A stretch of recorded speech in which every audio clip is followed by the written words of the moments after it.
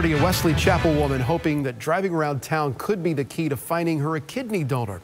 And as ABC Action News reporter Jasmine Stiles tells us here tonight, this is not her first time around the block.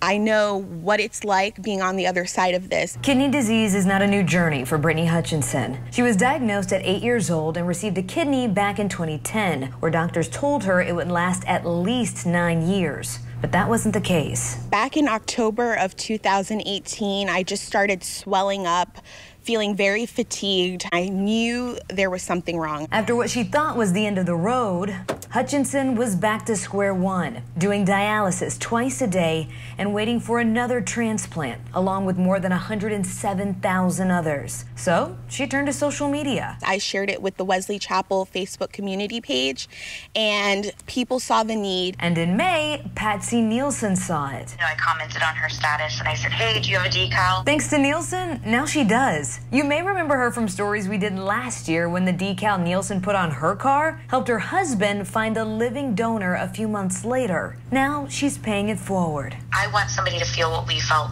and what we still feel to this day. Hutchinson and her mom are the latest to be on the receiving end of Nielsen's decals. She says between lots of positive interactions on social media and around the neighborhood, she believes a second kidney will come her way. The way we go through things like this determine the outcome. So for me, positive mindset, positive results. In Wesley Chapel, I'm Jasmine Stiles, ABC Action News.